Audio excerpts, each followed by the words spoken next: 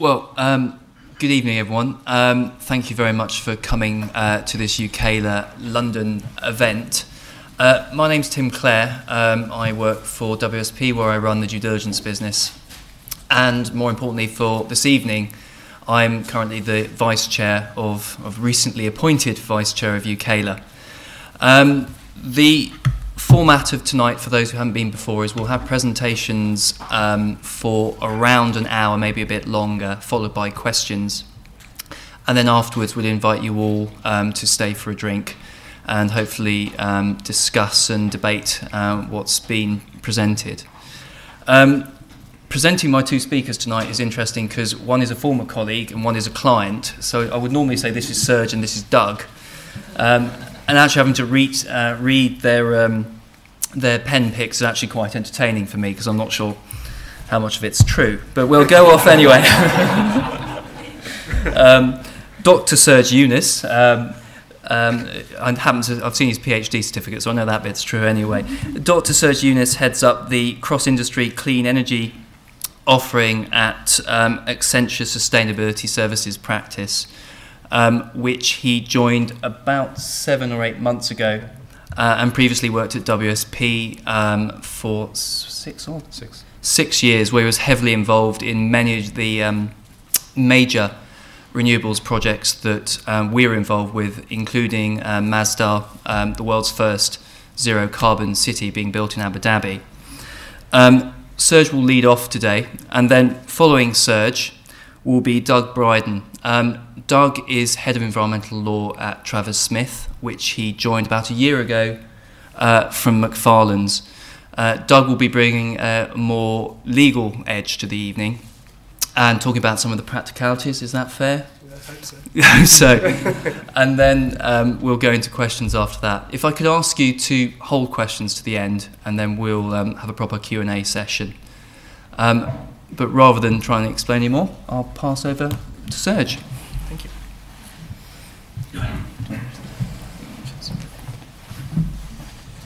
Now let's see if I can remember how to make that work. For someone who works in an IT company, that should be fun. You're all probably wondering what does an IT company has to do with that space. We actually do quite a lot of work within the renewable and clean energy world that goes beyond just setting up IT systems. But we are about 60, 70 people in the UK working in that space, providing various consultancy advisory, from financing deals to providing strategic advice to organizations that generally don't work within the renewable or energy space. So one of the things that I tend to do is effectively work with organizations that have never heard about renewable energy and try to get them to understand their role into it and what they can contribute. Now, I know a lot of faces around the table today. A lot of you may have heard me before. I generally tend to go straight into the subject and give you a bit of nitty-gritty on the technical aspects of renewables.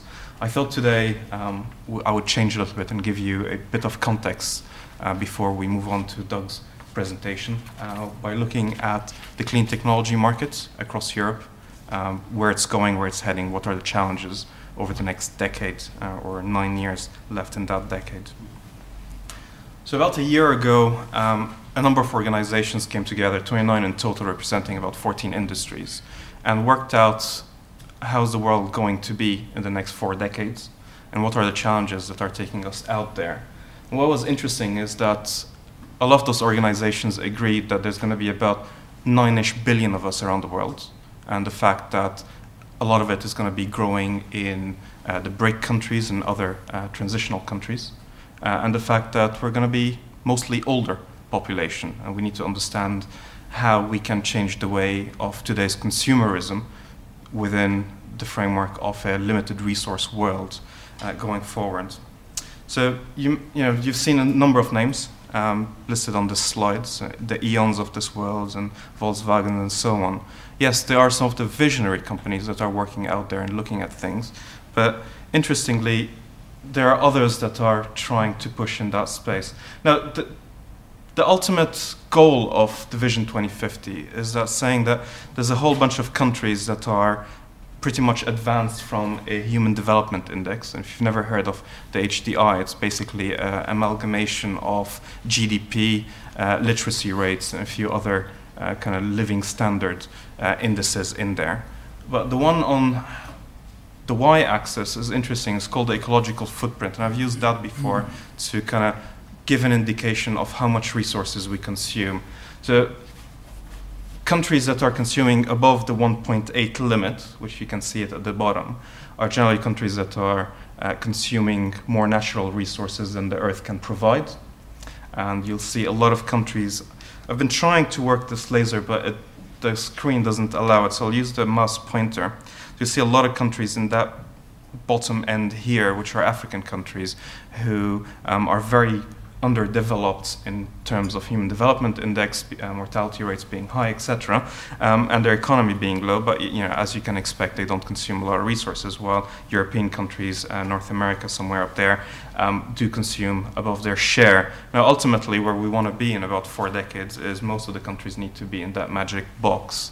And what we're seeing is the BRIC countries are generally the ones around here, and they're all going from that way all the way down there. We need to try to get most of those high growth countries, high growth in population economy, down to here. The challenge is a bit interesting in the fact that we've been trying to negotiate that at the UN for the last 2 decades with limited success, and organizations, businesses in the private sector are saying, okay, we're getting tired of inability of governments to do anything, and it's time that we need to move on. So what we're seeing is a new paradigm where the private sector is actually starting to do things.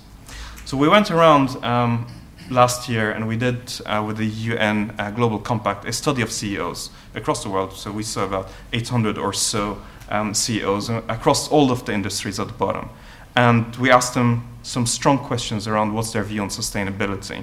Now, that study had been done in 2008 and in 2005. And what was interesting about the 2010 is we actually wanted to know whether recession had anything to do to change people's mindset in a negative way. And it's funny. So if we look at the most important question that we asked them, which is, how important sustainability for their future, on average, about 93% of them, it's important. With about 39% of all respondents, that's 800 of your top companies, private sector companies that are listed, saying it is very important for them to work, and that's cut down across the sectors. So what is interesting is that it's not just the 29 organizations that were part of this study that came around and said we're going to do the Vision 2050 and do something about getting us to that kind of magic box at the bottom of the graph, but 800 organizations are saying it is very important to our survival.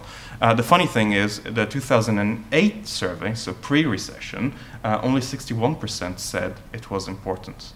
So, and none of them said it was very important. So there's been actually an interesting, dramatic change in mindset, which encourages us. Now, coming back to the Vision 2050, we've looked at delivering a roadmap of where we are today and where we want to be in 4 decades. If we look specifically around energy and power, the building and mobility vectors at the bottom, you'll see towards the top right that we're saying that in 40 years' time, we're going to secure a low-carbon energy. We're going to have all buildings being zero net energy, and we're going to have reliable low-carbon mobility. Big things to say in 40 years' time, but to get there, there is a path to take. And if we see at the bottom, those are actions that we're looking at today, things around demand-side management in energy, things around reducing the cost of renewables and increasing the penetration of renewable technologies within the real estate and built environment space. We've then done a very recent report, which I have a copy or two if you'd like to get off me, around what does that mean in terms of how much money we need to spend. We looked at 15 technologies covering buildings, covering energy distribution, production, and transportation. And the number is quite dramatic, that within the next 9 years, in the EU zone alone, we need 2.3 trillion euros to get us just to the 2020 targets that we're set. That is a lot of money.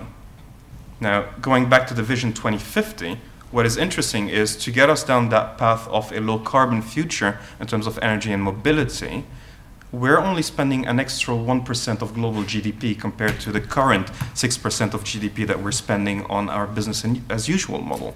So it's not a major task, it's just the quantums are quite big and needs to be looked at in more details.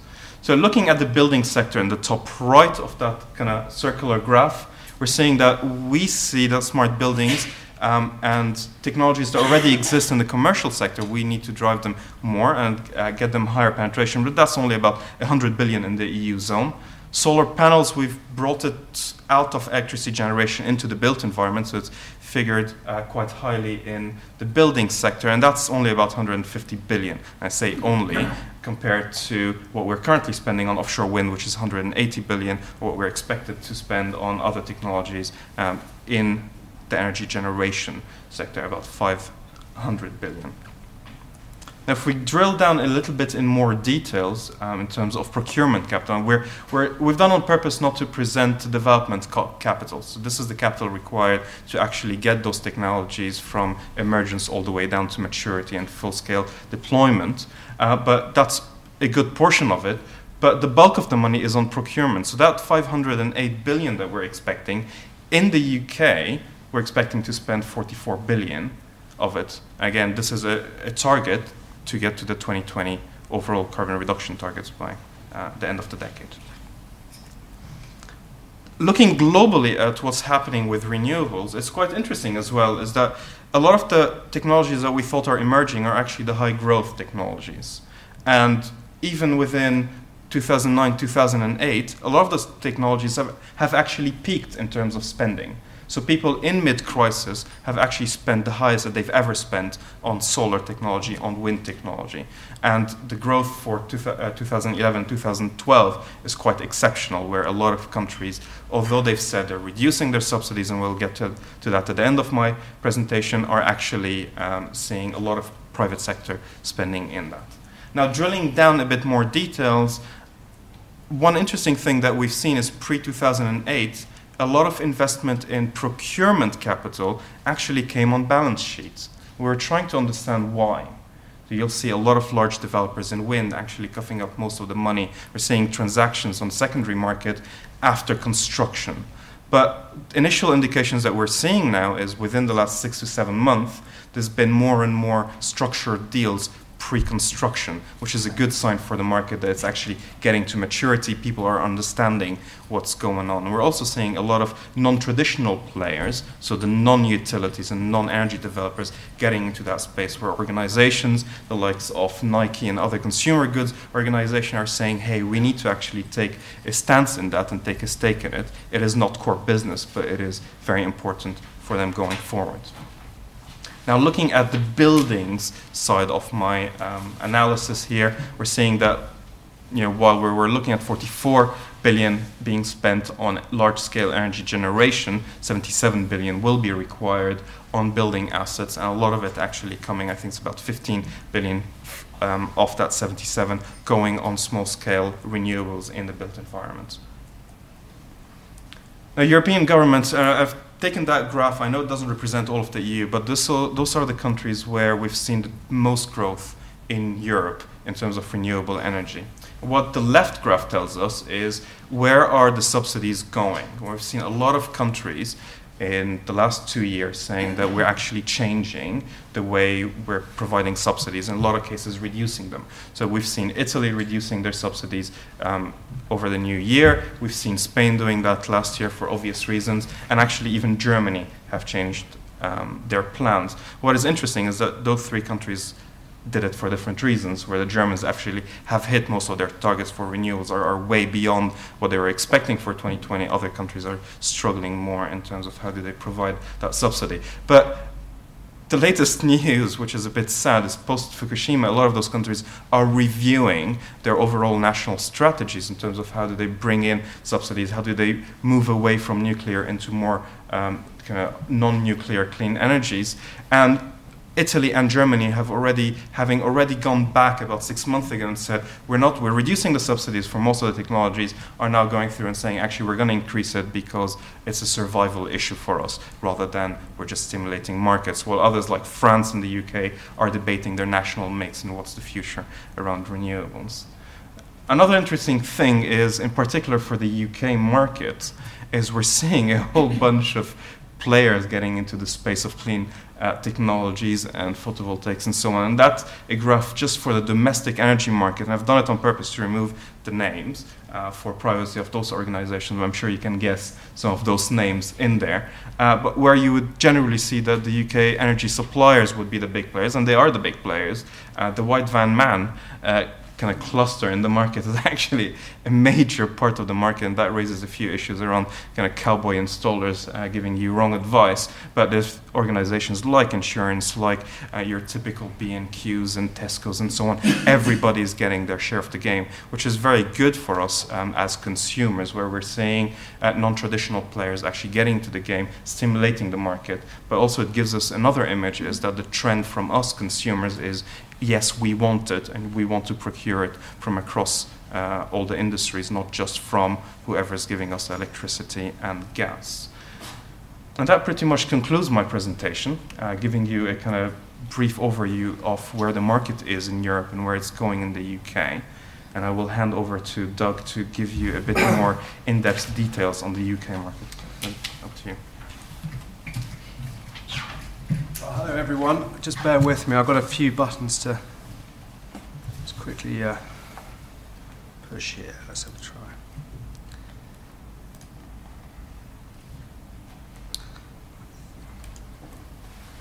Right, here we go. Now, Serge has given you a very kind of aspirational look about what's going to be happening over the next 50 years or so. And there is a huge amount of noise still on this area, both in climate change and greenhouse gas reductions, but also in renewables. And I just don't think it's going to go away. However, the landscape is changing, and it's changing very rapidly at the moment. So I'm going to look at the legal perspective in a bit more detail. And in particular, I'm going to look at kind of micro-generation, so how it really attaches to what I would refer to as green real estate. You have your large offshore wind farms. I'm not going to touch on that. I'm looking about FITs, how smaller scale renewable is suddenly coming into play, and how it's suddenly, I would say, going a little bit more mainstream. So it's actually branching out of more heavy energy and your traditional generators into a whole new realm of clients. I think that was actually very clearly illustrated by Serge's graph. And I think also I'll touch on the cowboy element as well.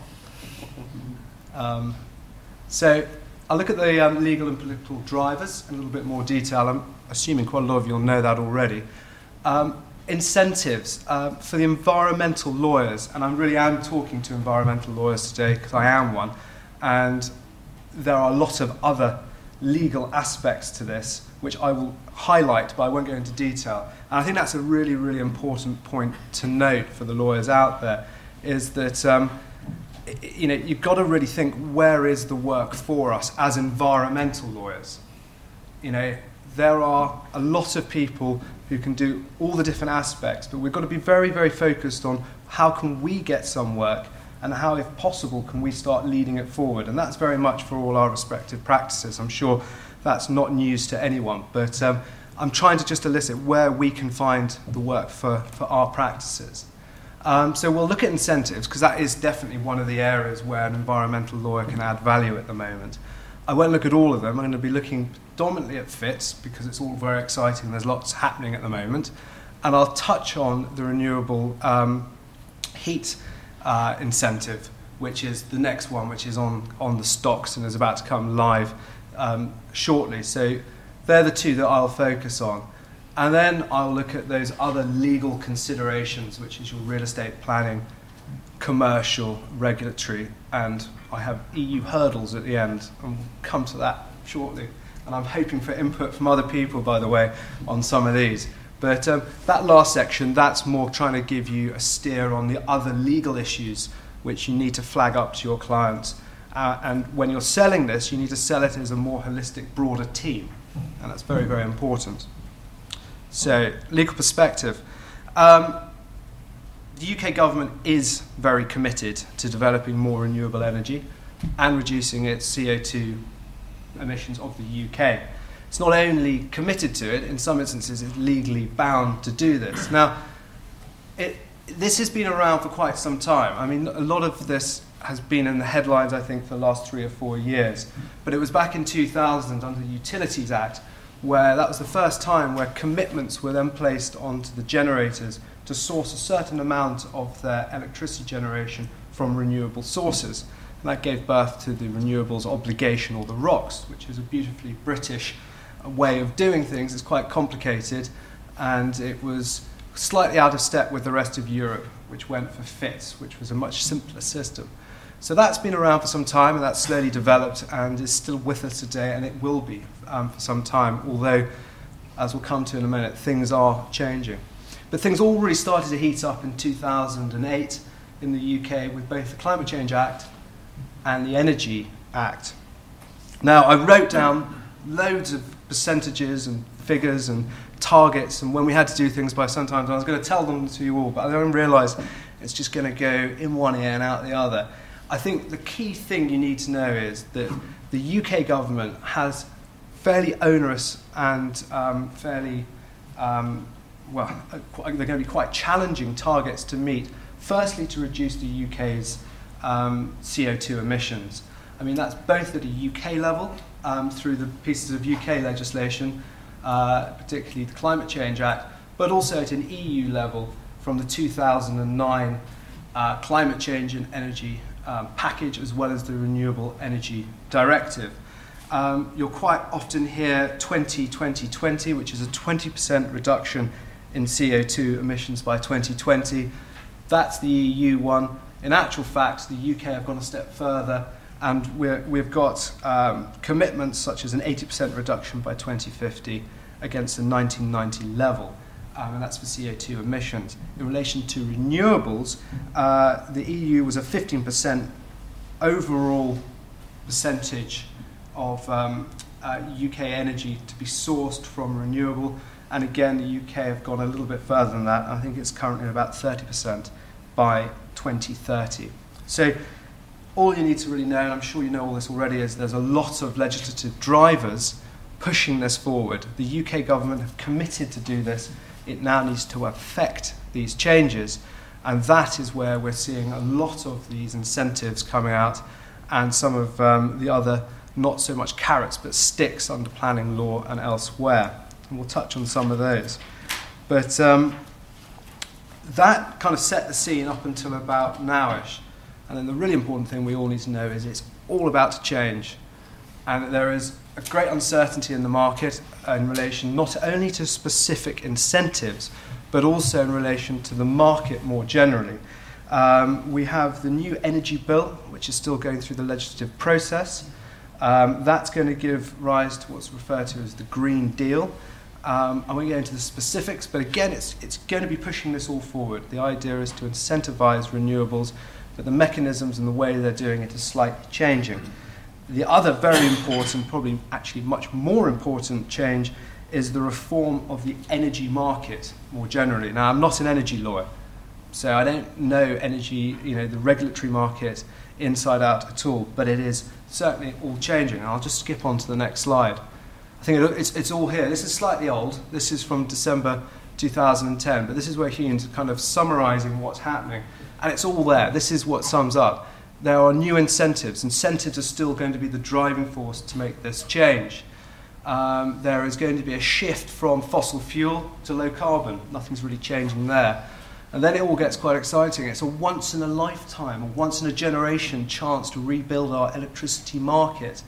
And I think really what it's striving at is, and this is in the last line, it's talking about security of supply, affordability, and low-carbon energy, and it's through incentives. So that was in 2010, where there's this big play on incentives and how the carrot is going to be used. And what's actually quite interesting since then, and again we'll touch on this in a bit more detail shortly, is that some of those incentives are all of a sudden starting to be pulled or changed or made not to be quite as inviting as they were originally. So I think incentives are still there, but it's going to be a slightly different landscape, I think, over the next few months to few years, which I think for an environmental lawyer, given we can now comment on how this legislation is changing and how these incentives are changing, is in some ways quite good news. There's plenty for us to get our teeth into.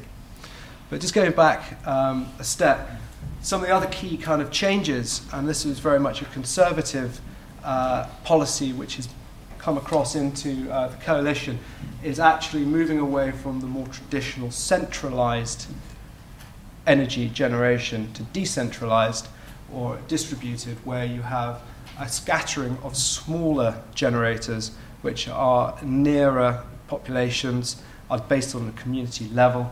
And so that means there's going to be a lot more little projects. There's lots more of little bits of work rather than your more traditional, very large oil and coal-fired power stations. So again, it's going to be spreading the amount of work out slightly. And then microgeneration therefore forms part of that. And again, when I think we're talking about green real estate, we really are talking about two things. It's microgeneration, and also we're talking about, which I'm not talking on today, is the other side of the coin, which is sustainability and energy efficiency. So they're promoting better use of renewable technologies, and at the same time, through legislation such as CRC, EPCs, the building regs, they're also trying to tackle energy efficiency and making the actual use of the energy better in those buildings. So there's a whole kind of tapestry of legislation out there. So let's move on and start looking at some of these incentives in a bit more detail. There's quite a lot of them out there. There really are. So there's the renewable obligations, which are the long running, which have attached to the larger power generating plants. So that's where you have a large scale renewable project, such as an offshore wind farm. In addition to that, and more recently, we have had FITs, and coming up shortly, we're going to have the renewable heat incentive. And this is looking at the smaller scale, the micro generation. But there are others, such as the climate change levy exemption, where renewable energy generators aren't going to be paying their CCL. And also there are a range of kind of smaller, more community level funds and grants which are sometimes available. What you need to know is that this kind of coherent and incentive packages are kind of central to promoting renewable energy, and it will be for the future. It's just, what is that actually going to look like? And the other point I'd like to say is, which isn't on the slide, is that this is all very much buying into the carrot approach to getting these changes. Don't forget that through planning law, there are also sticks as well.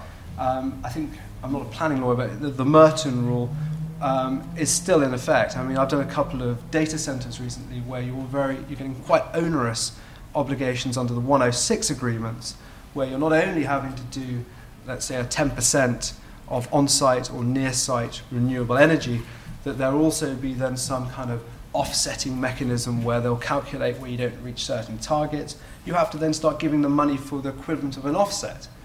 Now, for some people, that just doesn't hit the radar because the money doesn't, it's just not material. But the numbers can be quite significant. So there are still sticks very much available to the regulators and to the planning authorities to try and force these changes through. And I think that brings me on to say is, when we are looking at these issues from a legal perspective, you really do need to collaborate with your colleagues in different departments. I mean, a lot of this is going to be real estate, there'll be construction, there'll be planning, there'll be sometimes banking, there'll be tax. You really do need to have quite a diverse team to really advise across the board. It's just, I think, for the environmental lawyer, making sure where do we fit in and where can we make sure that we stay central to that. So, as I said, I'm going to look at the feed-in tariff in a bit more detail, and I think at the end, I think we're opening up for discussion, and to get people's views on this would be really useful, because this is quite a hot topic at the moment. This is specifically targeting, for those who don't know, your smaller scale generation, so that's sub 5 megawatts, of certain types of renewable or low carbon energy. That's hydro, anaerobic digestion, solar PV, and wind. And it came into force on 1 April 2010. Essentially, you get two elements of payment. You get a generation tariff, you get an export tariff. The generation tariff is the larger of the two and is probably the most important. And what is very good about the feed-in tariffs, as opposed to the ROCs or the renewable obligation, is you have much greater certainty. If you can get yourself locked into a tariff, as the current regime stands, it should be that you may have up to a 20 or 25 year, depending on your technology, guaranteed payment. Now, as we'll come on to, things are changing, and all of a sudden these positions are slightly being eroded by the government. But it gives you greater certainty. You can actually project what your generation from the incentive is going to be. But the generation tariff will very much depend on the technology being used. They have banded the technologies to promote some over others. I think large-scale wind, for example, gets, I think it's around 5 pence on current tariff bands, whereas if you're doing large-scale solar, you currently get 30 pence, but that may well be subject to change. So different technologies is being promoted, and also, importantly, the level of generation. If you're doing smaller scale, like sub 100 megawatts, or 100 kilowatts, or sub 50, you sometimes get even more. So there's a whole lot to look at. So it's all been working very well. The legislation which brought it in was the Energy Act 2008, gave the power, and then there's been 2 bits of legislation which are quite a mouthful, which is the feed-in tariff, specified maximum capacity and functions order 2010, and there's the modifications to the standard license conditions of electricity supply licenses. And there is also a lot of Ofgem guidance, which I would recommend you look at if you are being asked to advise on this area. So far, so good. Why have I really wanted to flag up the feed-in tariff? And this is where, I think this is where the dangers, where a lot of everything we hear about renewables and all these incentives are the reason why people are investing in these kind of renewable technologies at a kind of a green real estate level. The technologies themselves quite often don't stand up to actually being commercially viable on their own. The incentives are absolutely critical on making this market.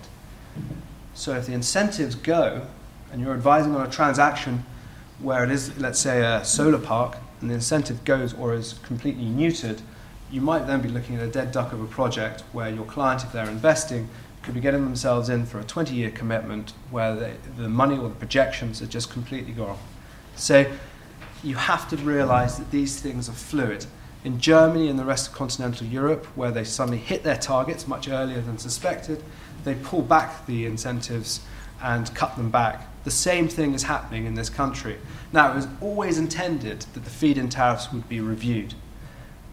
As with anything, they needed to see how it bedded in, to work out how certain technologies were being used. For example, anaerobic digestion wasn't being hugely implemented, so they're going to actually bolster those. The important thing is, solar was. Solar, everyone steamed into solar, particularly your larger scale solar. So that's up to the kind of the 5 megawatt band. And there were what people are referring to as solar parks. And I think the government have taken a fairly aggressive step. Instead of waiting for the review in 2012, announced in March this year that they're doing an accelerated or fast-track review of the feed-in tariffs. And that was predominantly focusing on the solar or larger scale solar PV plants. And what they were trying to do is prohibit or stop the large scale, kind of more industrial sized solar parks being built predominantly down in the southwest. And their argument being is that this was taking up a disproportionate amount of the tariff, and it was actually your solar roofs and also your kind of domestic PV wasn't actually getting implemented as much. So this is absolutely massive step, because a lot of people have invested a lot of time, a lot of money getting the relevant planning, getting the relevant grid connection agreements, although the grids may not be actually, the connections may have been made, but a lot of steps were taken to do it. But all of a sudden, the government's announced that they're going to be releasing legislation, apparently in July this summer, where the tariff for these certain projects will be taken from approximately 30 pence per kilowatt hour down to 8 pence They're roughly, so it's roughly about a 7% drop. And as you can imagine, this is throwing the whole industry into a bit of disarray. For the environmental lawyer, there is a lot for us to look at in this. There's a lot of steps you need to get through, because one of the key aspects of this change is that they're setting a date, apparently. You know, it's all still in consultation, and also there's a judicial review of this at the moment, but of a date of 1 August, where if you don't get your installation up and running and you affect what is known as the effective date or the eligibility date by that time, that you will not be locking yourself into the current preferential tariff, and that you will be likely to be getting the much reduced tariff. Now, in the kind of 4 or 5 projects we've been advising on, that blows them out the water. So they've either stepped away, or they're just holding, or the soft pedaling, just to see how this legislative change is going to come. When you actually have to then advise on it, it becomes quite tricky, because there are 2 camps. They're the kind of people we've been advising, which are your investors, who are very risk averse and just want certainty, and they're your people who are in the hole, who have bought the land, done a bit of work, pumped in a couple of £1,000 or £100,000, getting your planning permissions in place, who are desperately trying to say, no, don't worry, this is not going to be a problem, we're all fine.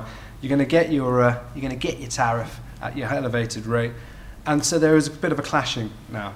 So there's a lot of good work for the lawyers, there's a lot of legal opinions flying around, and there's a lot for us to look at. So watch that space. I mean, anyone who knows more about it, I'm sure some people have been advising in depth on this. Anyone's thoughts at the end would be greatly received. But as I said, it is being judicially reviewed at the moment. The effect of that, I just don't know. But so we'll have to watch this space. But that has blown a huge hole in it. Now, I'm just quickly running out of time. So, feed-in tariffs, a huge step forward, but the rug has slightly been pulled slightly, and there was a bit of uncertainty there. And where there's uncertainty, there's a role for the lawyers to step in. And the next one is the renewable heat incentive, which is in a way very similar to the feed-in tariff, but instead of looking at electricity, they're now looking at heat generation. In March this year, the government has published its proposals for this new scheme. Essentially, there's 2 phases to this. There's the kind of, again, it's going to be a long-term 20-year tariff, and for the commercial, so the industrial, business and public sectors, that's expected to come in this year, whereas for phase 2, which is the domestic, that will be coming in 2012. And essentially, this will be looking at things like biomass boilers, solar thermal installations, ground source heat pumps, water source heat pumps, and on-site biogas combustion. So it's looking at the heat. So it's very similar, and in a lot of ways will mirror the FITS regime. But that's something to certainly keep your eye on, and there'll be more on this, I think, coming up in the next couple of months as people really start focusing on it. But we'll no doubt be asked to advise more on that. And then I think I'm going to park it there for the kind of the real environmental points. And I think it would be remiss not to flag up the kind of other legal aspects of this whole kind of space when you're advising on kind of micro-generation and green real estate. The first, obviously, is the real estate. And there's some really fundamental points which your colleagues or you will need to flush out with clients. And this is things like title issues, rights and consent. Whenever you talk to all these developers, they always use this phrase, is it fully permitted? And they're very much driving about the kind of public permits. So very much your, is there planning permission? Are there any permits required from the environmental perspective? There really aren't with these smaller scale, or very rarely. But what you've also got to remember is there's also going to be other rights and consents. You might need way leaves. You might need to get permissions to actually run cables through other people's lands. That shouldn't be forgotten. Insurance and fire risk assessments are also quite important. If you're all of a sudden sticking a great big solar installation onto a roof of a warehouse, how does that affect insurance? Did insurers need to be notified? Do they need to be a part of the process? Will your premiums go up? Will new fire risk assessments need to be undertaken because you have new equipment, electrical equipment on site? These are all considerations which will need to be flushed out. And then we get to the leasing. There's a lot of people out there at the moment proposing to lease roof space. So the solar panel manufacturers or the solar panel importers, developers, will come along and say, we'll take a lease, very much like your radio masts or mobile phone masts, take a lease of your roof space. We'll install these this installation at no cost to you, and you'll get the electricity free of charge or at a very reduced rate. And the rub for them is they'll get the feed-in tariff. Now, this has obviously been put on ice again by these changes to the incentive. But there's a whole load of issues coming out of it. If you see the standard leases which are offered up, they're totally in favour of the developer, and so you need to be very careful. I must flag, PLC have done a lot of work on this, and there's some actually very good leases, precedent leases on there. And if you are having to advise on this, that's a very good port of call. But the kind of issues are, if you have an agreement for lease, what kind of conditions precedent do you need in there? Is it all dependent on getting locked in at the right tariff rate? If so, what kind of walkaway rights are there? Also, other things, security of tenure. I think that's all to do with the 54 Act. But you don't want to get a business tenancy which gives them an ongoing right to keep renewing the leases. The term, do you link it into the feed-in tariff? How long do you actually want this project to go for? And there are other considerations, break options, operational issues, and the construction covenants. So that's very much when we're looking at advising clients when these people come along offering to stick things on roofs. But as I said, do look at PLC. There's a lot of good stuff on that. And the next consideration is planning. As I mentioned earlier, there is a lot in planning on renewables. You might find that you actually have some quite onerous planning conditions in relation to using renewable technology or renewable sources of energy. But also, when we're looking at, let's say, the solar roofs, consider if it's commercial, is a planning consent needed? Yes, it will be. If you're doing solar farms, yes, you will need some form of planning consent. What kind of 106s come with that? You've got to keep an eye on that. There will normally always be some kind of rub where you have to go and hand a few of these installations onto a local authority building. That's certainly what we've been seeing. And then interestingly, when you look at residential and this micro-generation, and I think the key thing is, could you say it is a permitted development, i.e. you don't need to get any planning consent? In some instances it might well be. I think there's moves for small-scale wind as well as solar to sometimes get this permitted development status. So if anyone's got any update on that, that would be very interesting. Otherwise, if you can't get permitted development, it will then be your need for planning consent, and also just keep an eye out for listed buildings. And further considerations, commercial. So this is really kind of illustrating my point about how these kind of projects go out into all different elements of your firm. Power purchase agreements, this will be key depending on how you're going to be using your generated electricity. Will it just be on-site use, or will you go to grid? How are you going to be documenting that?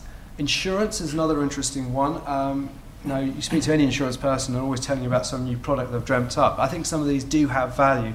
This is very much along the lines of, you've just spent a lot of money for some expensive bits of kit, it gets delivered, falls off the lorry and breaks. I mean, whose insurance covers it?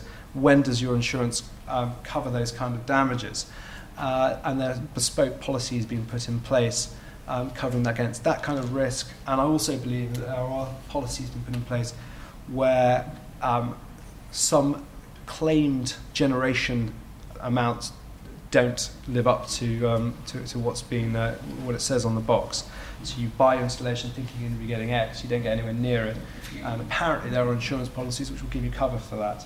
So there's plenty you can read on that on the internet, and I'm sure if you speak to some of the main brokers, they'll give you information. Other point, and this goes back to this white van man or the kind of cowboy element.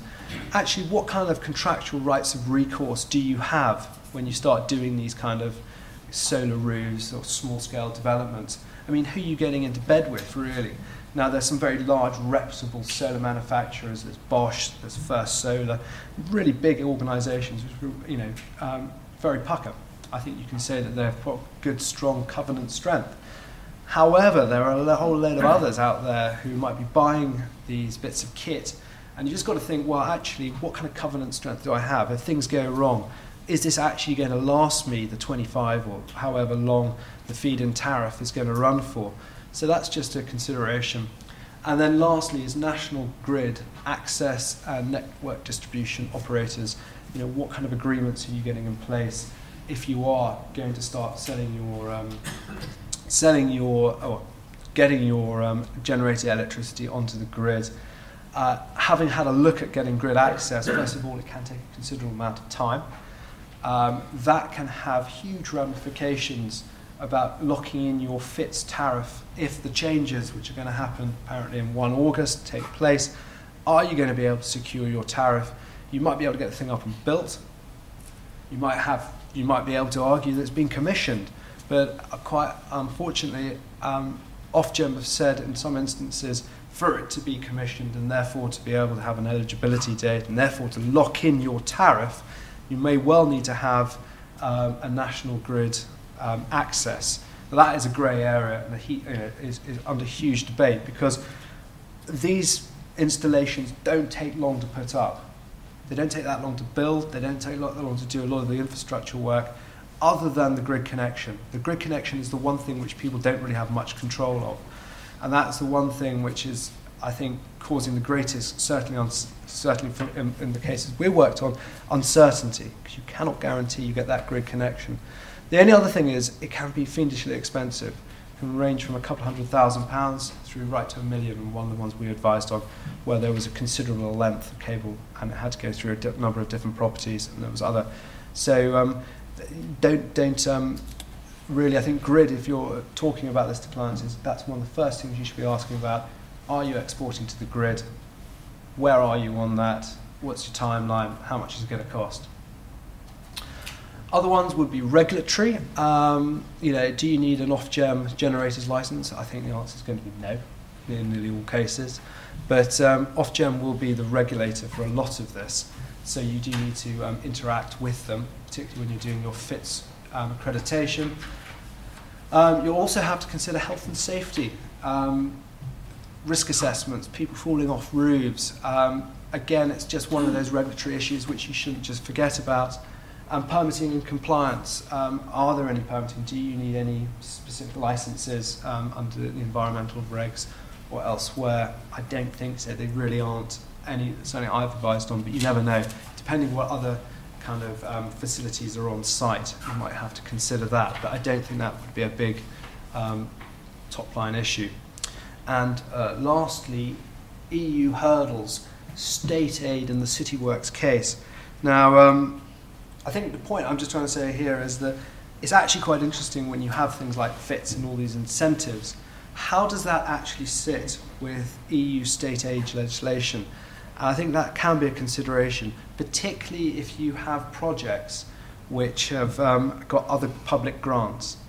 And I think there is some, I haven't advised on this, I just know it is an issue and I kind of consider it, but if anyone can add more, that would be appreciated. But I think the risk is that you may be in breach of or have a challenge under this EU legislation where you're not only getting FITs, but you're also getting grants as well. And you just need to be careful of that. And the Leipzig Airport case is a very interesting one, and this is where there was an off-site, so it was an off-grid, so its own little distribution network. And what the previous supplier of electricity said was, hang on a sec, this isn't competitive. I'm not able to supply or be able to even offer to supply electricity to these 80 or so users which are on this off-grid network. And I think the ECJ felt that that was indeed the case. And I think the government or Ofgem's guidance on this is if a third-party supplier comes along to one of these off-grid little communities and says, I want to also have access to that grid, i.e. hook onto it and be able to supply electricity to it. It will have to be granted access. That is my understanding of it. I think it's just one of those issues where it's worth bearing the back of your mind that there is also this kind of competition law which is to do with the Internal Electricity Markets Directive. And if you have got that, I would recommend looking it up and don't listen too much to what I've said. But it is definitely out there. And that's all I'm going to say. I think we're coming up to 7 o'clock, so I think we're spot on. I'm sure there's things people want to talk about, but I hope that's been helpful.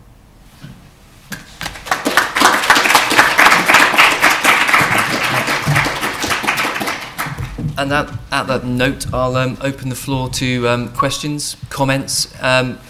As Doug said, I mean, the aim of the meetings is very much to stoke debate or and allow the people to inject their knowledge as well. So if there's anything people want to add, we're just as keen to hear that as questions. So I'll open the floor. And I'll have a microphone to run over with. You need to turn it on from the bottom. There's a rent thingy here. Use the tech. Do it. Should. Is it on? Yeah, that's fine. Herbert Smith are very keen for this microphone to be used, I point out. Hi, Sandy Abrams from Nabarro. I was just going to clarify on the state aid point. The Ofgem guidance that was issued earlier this year, it defines state aid very broadly. And it could, for example, a new housing project, PFI financed, and they're giving basically the roof space for solar panels. That could be construed to be state aid, to be publicly funded or some kind of public grant. And therefore, your project would be capped at the de minimis threshold, so you're €200,000 over 3 years, which on a large new housing project could be quite problematic. Yeah. So it's the Ofgem guidance was issued, I think it was January this year, so it gives quite a lot of details. It wasn't terribly helpful guidance, it was a bit... Sure. But how does that interact with the FITs then? Is that... Well, that means that combined, exactly, it caps your FIT revenue at 200,000 yeah. over a 3-year period as well. I don't think that's something which has been widely communicated. I mean, I must be totally honest, I only picked that up in preparation for this talk. Now, I haven't been doing any kind of housing estate kind of advisory work, but it's not widely publicised at all, that point. I know the utilities have been bringing it up with DEC, yeah. because they're finding that they're having to do the actual declarations with the generator saying, no, I've not breached the threshold. Yeah. And they've raised it with DEC because it's so broadly drafted that, you know, things that you wouldn't normally think should be caught are being caught, and capping fits even further than the review's going to cap them. I'm not a lawyer, but I've seen a few cases where developers have had to look at ownership issues to get through that hoop. Yes, there are ways around it of structuring your project, so you're kind of splitting it up into different packages and so on, so there are ways around it. Thanks very much. Any further questions? Thanks. I'm Giles Clifford from Manchester. I'm not an environmental lawyer, so I bow to your superior knowledge on all that. I do remember someone who's probably in this room writing a few years ago that we are all environmental lawyers now, which is exciting for the environmental lawyers. But there's one thing I think, Doug, you're talking about, you know, where we can get involved, where the opportunities for lawyers are. I think there is a massive area which is sort of highlighted by this flood of legislation, some of it fantastically badly written. I mean, the FITS indexation provision doesn't actually work if you read the words as a lawyer, but often think it will. The concept that actually FITS is some form of state subsidy, which is tendentious to argue that, because it is actually a cross-subsidy from one buyer to those who haven't bothered to install renewable energy equipment. But there's a huge role for lawyers, both in nurturing clients through this minefield of oncoming and often badly drawn legislation, engaging with government in these consultations which it's putting out daily, and actually helping them draft this legislation, which, you know, they're not actually, in all cases, perfect at. And I think there's another area which it depends whether you think this is purely a business opportunity or something which we ought more to be generally doing something about, which is actually helping, in particular, I suspect, local authorities understand the complexities, say, in the planning system of the need to implement broader government and EU policy through planning decisions and not to deal merely with planning law. And I suspect there's going to be a lot of argument on planning decisions as to whether broader government policy, EU policy and requirements on local authorities have been met. So it's a very exciting area, and I think I'm not in the environmental law box, but those in the environmental law box, if you just look slightly over the edge of it, there's a massive amount to be done in those areas. Well, I think I agree. At the moment, I think undoubtedly there is a lot to do. I think the key is then to make sure that when this tidal wave comes through with the kind of advisory and your interpretation and kind of negotiating with government, that you somehow make sure that you've got some other role, because as with WE or ROAST or REACH or any of these kind of legislative beasts, when they come in, there's a lot of work and we're all very busy, and then all of a sudden, poof, it goes. Yeah. So we've got to just, and I think that's what I think we've got to be careful about. I think there is undoubtedly with the incentives, with, as you said, this machine gun of legislation which is coming out, some of it being done at such a rapid rate that it's inevitable that some bits don't work. With CRC, there's a classic example. But it's just making sure that we keep an eye on, as a brethren of lawyers, that actually what's next. Is it just the next bit of legislation which is coming out? It might well be. It might well be there's something new on the horizon. But it's just thinking actually there's more out there rather than just that advisory role. Yeah.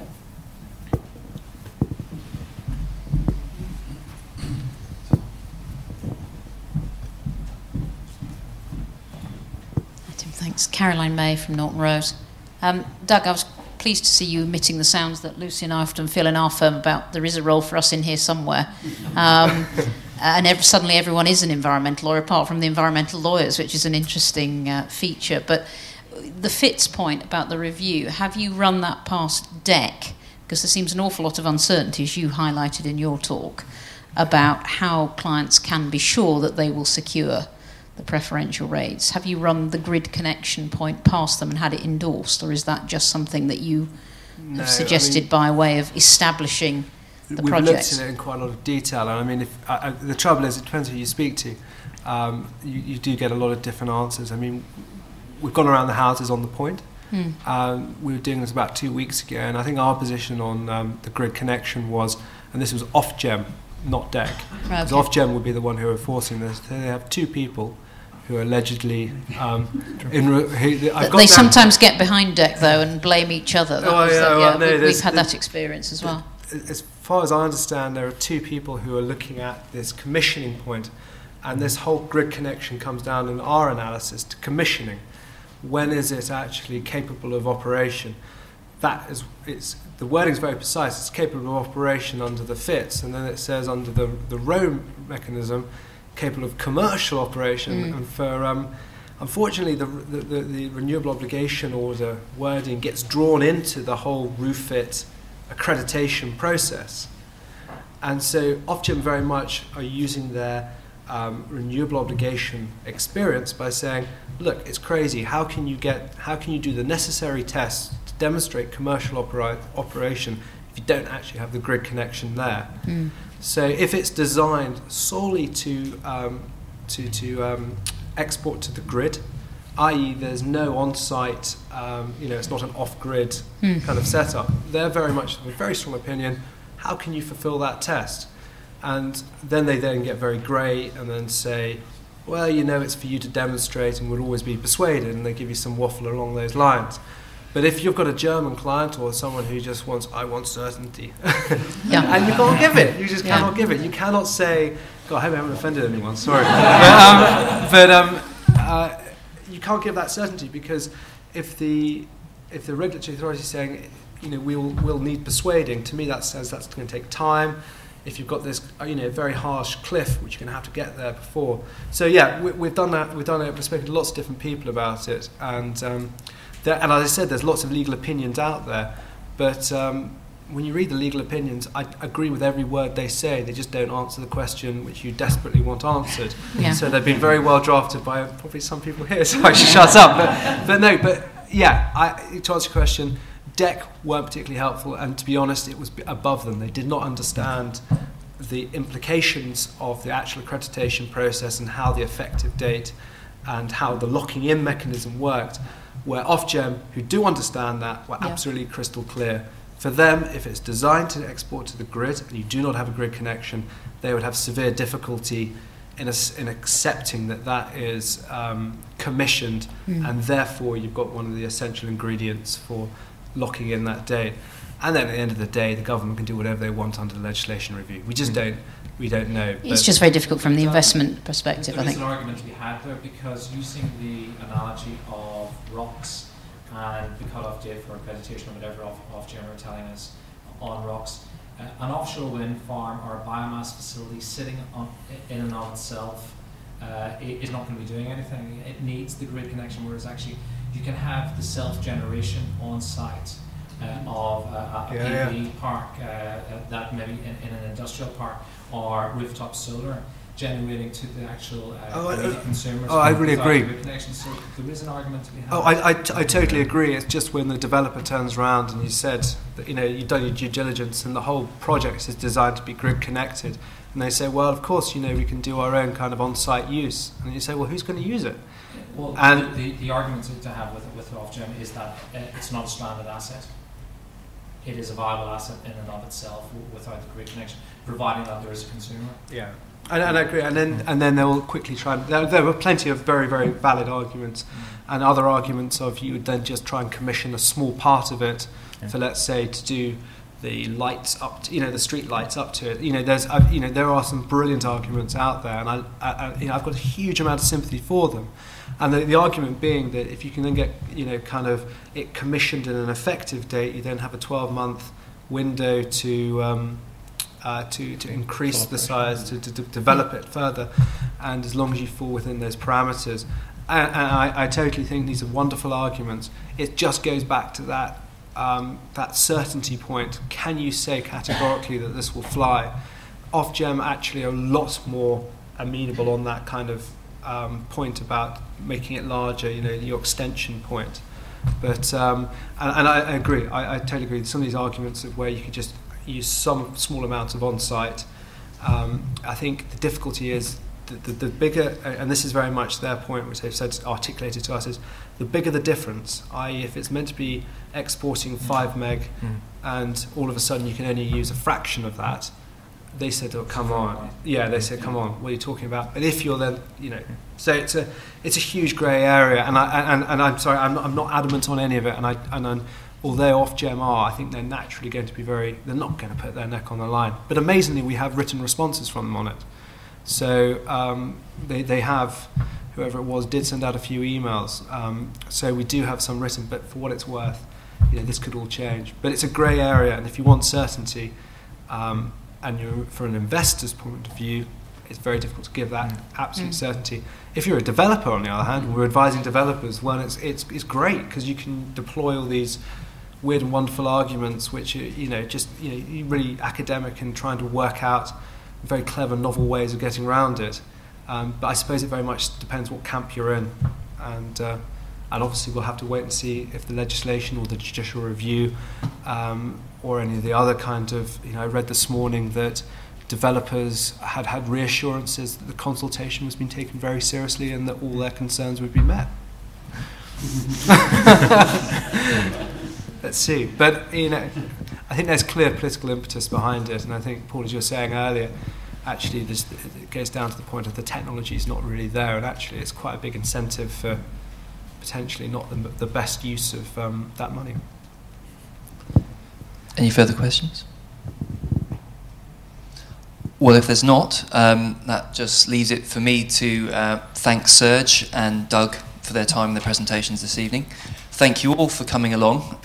Thank Herbert Smith for their hospitality, which I hope you can stay a little bit longer and enjoy, as there will be drinks at the back of the room. So once again, thank you to you guys, and thank you all for coming along. Thank you.